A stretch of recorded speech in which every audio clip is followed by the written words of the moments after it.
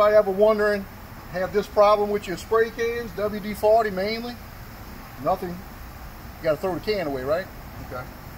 Take that same can, pop your top, lay it on its side, grab your air hose. You wanna make sure you got that little bitty hole in the top. And you gotta do this real quick. Basically, using a little bit of pressure, push it in, and you can actually feel the air filling the can up.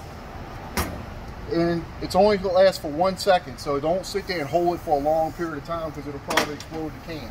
So real quick, and this is going to just save you some money in the long run, you put your top back on, and now you got your spray back in your can. So why throw them away? Just refill it.